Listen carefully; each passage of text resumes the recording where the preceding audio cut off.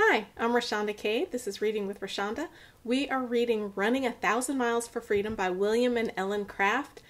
And there really aren't chapters in here, so normally I would be like, we're starting chapter 2. But there isn't a chapter 2. So we are starting video 2. And let's begin. The Reverend George Byrne of Virginia, in his picture of slavery published in 1834, relates the case of a white boy who, at the age of 7, was stolen from his home in Ohio, tanned and stained in such a way that he could not be distinguished from a person of color, and then sold as a slave in Virginia. I'm sorry, he was tanned and stained? That seems kind of extreme. I'll keep reading though. At the age of 20, he made his escape by running away and happily succeeded in rejoining his parents. I have known worthless white people to sell their own free children into slavery, and as there are good-for-nothing white as well as colored persons everywhere, no one perhaps will wonder at such inhuman transactions, particularly in the southern states of America, where I believe there is a greater want of humanity and high principle amongst the whites than among any other civilized people in the world. Ouch! Ouch. Okay, so first, they say that I have known worthless white people, and then he talks about good-for-nothing white as well as colored persons everywhere, so you're like, whew, okay, everybody has their worthless people. But then he says, in the southern states of America, there is a greater want of humanity and high principle amongst the whites than among any other civilized people in the world. Wow, he said, but southern whites during this time period, they say, have a greater want of humanity and high principle than anybody else in the civilized world. Wow! That is a cold statement. I'm not saying that William and Ellen Craft don't believe it. Whew, I'm just saying it's harsh. All right, I'll keep reading. I know that those who are not familiar with the working of the peculiar institution can scarcely imagine anyone so totally devoid of all natural affection as to sell his own offspring into returnless bondage. But Shakespeare, that great observer of human nature, says, "With caution judge of probabilities. Things deemed unlikely, e'en impossible, experience often shews us to be true." That's deep. With caution judge of probabilities. Things deemed unlikely and even impossible, experience shows us to be true. Wow, so when you think something is impossible, experience says, it wasn't as impossible as you thought it might be. I know I've been off track since we started, but just thinking about the coronavirus pandemic, I never imagined that I would be living in a time where toilet paper was scarce and people were walking around wearing masks. It would have seemed impossible to me, 6 months ago, let alone many years ago. But experience has shown me that what seems impossible is often true. And that's really just to say, at least for present day, circumstances can make people do all kinds of things. And I don't just mean dire circumstances. If something is right in the society, people will do things because it's societally correct. So anyway, I will keep reading. My wife's new mistress was decidedly more humane than the majority of her class. My wife has always given her credit for not exposing her to many of the worst features of slavery. For instance, it is a common practice in the slave states for ladies, when angry with their maids, to send them to the Calaboose Sugar House or to some other place established for the purpose of punishing slaves, and have them severely flogged. And I am sorry it is a fact that the villains to whom these defenseless creatures are sent not only flog them as they are ordered, but frequently compel them to submit to the greatest indignity.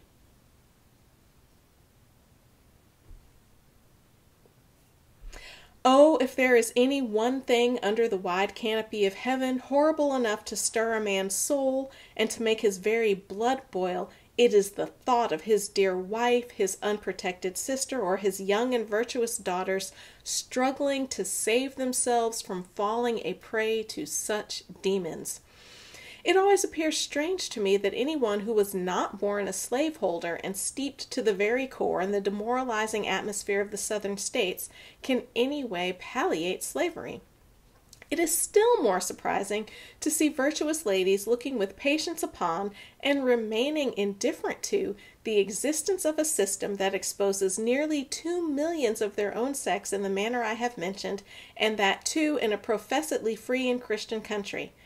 There is, however, great consolation in knowing that God is just and will not let the oppressor or the weak and the spoiler of the virtuous escape unpunished here and hereafter.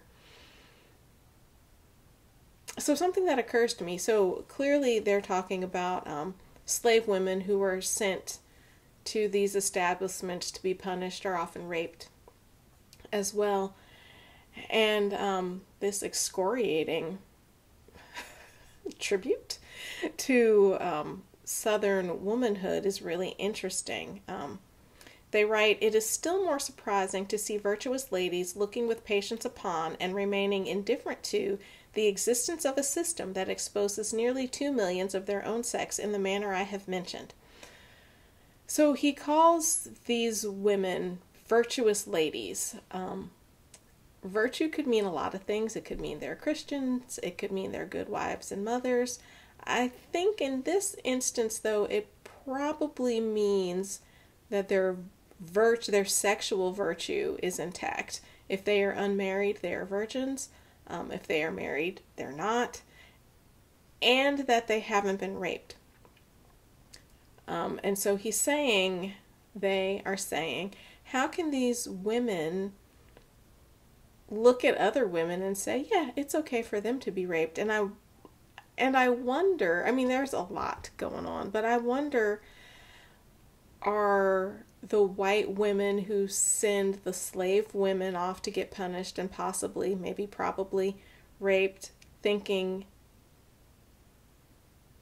it's not happening to me. The men are going to rape someone. Let me give them somebody who's not me for them to rape. I don't know what was in their minds, but that struck me. I will continue reading. "I believe a similar retribution to that which destroyed Sodom is hanging over the slaveholders.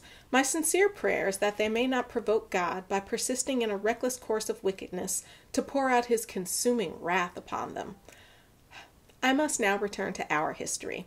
My old master had the reputation of being a very humane and Christian man, but he thought nothing of selling my poor old father and dear aged mother at separate times to different persons, to be dragged off never to behold each other again, till summoned to appear before the great tribunal of heaven. But oh, what a happy meeting it will be on that day for those faithful souls!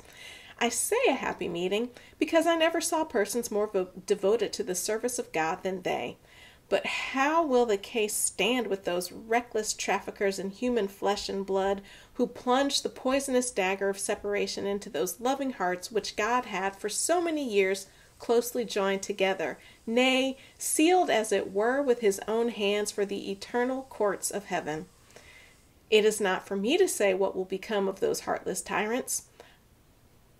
I must leave them in the hands of an all-wise and just God, who will, in his own good time and in his own way, avenge the wrongs of his oppressed people. My old master also sold a dear brother and a sister in the same manner as he did my father and mother.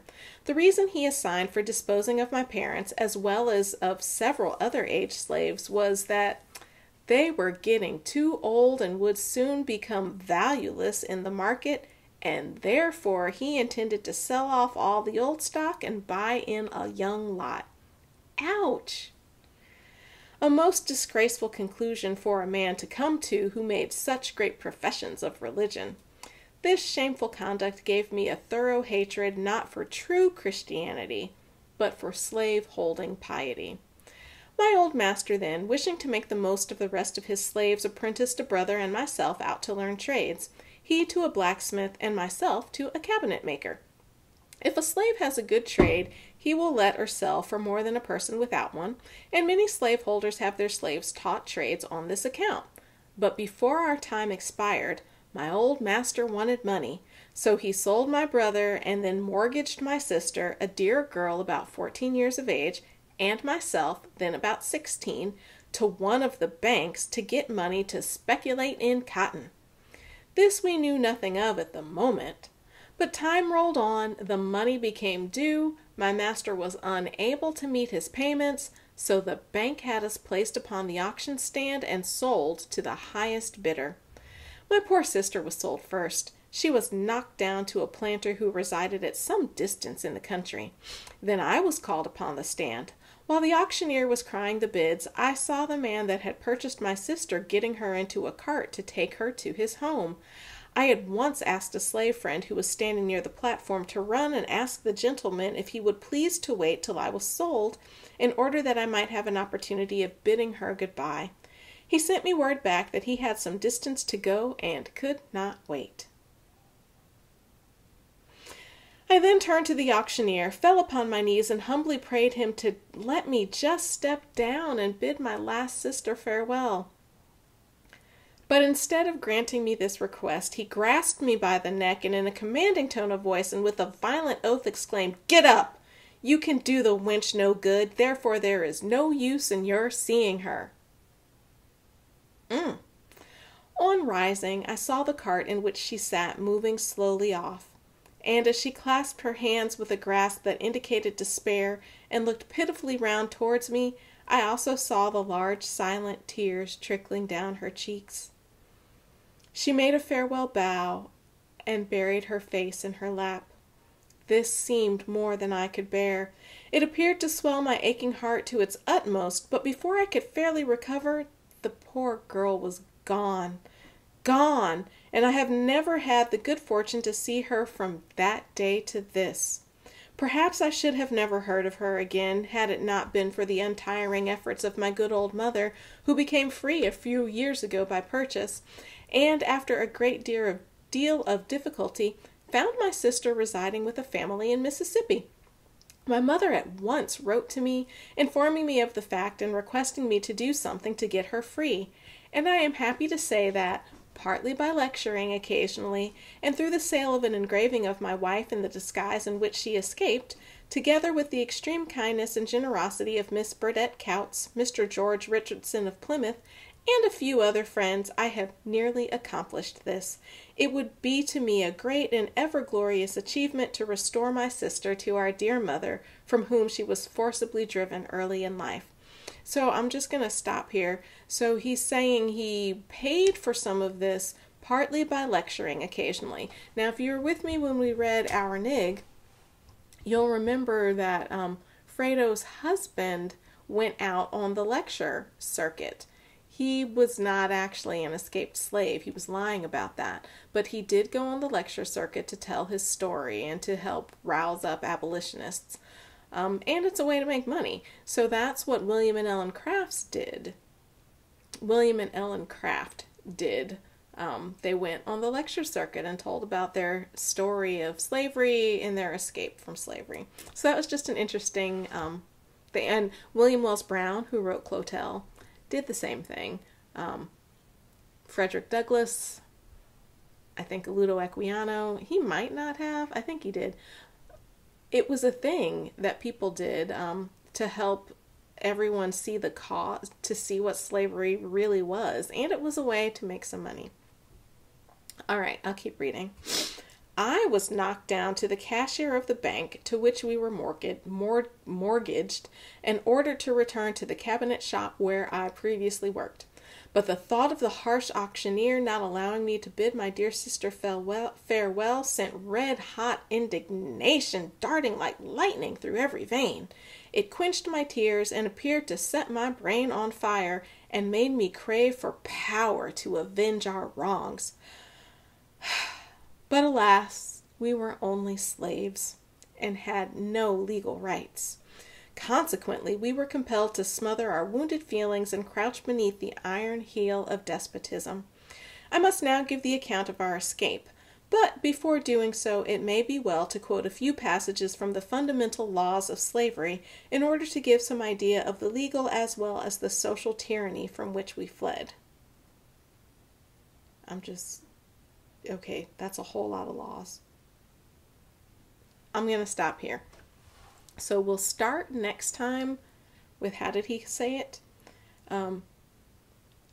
He will quote a few passages from the fundamental laws of slavery in order to give some idea of the legal as well as the social tyranny from which we fled. So we'll start there, looking at the fundamental laws of slavery, and I'm just marking my spot in my book. Boom, it's marked. Okay, so we are reading Running 1,000 Miles for Freedom by William and Ellen Craft. I'm Rashonda Cade, and this is Reading with Rashonda.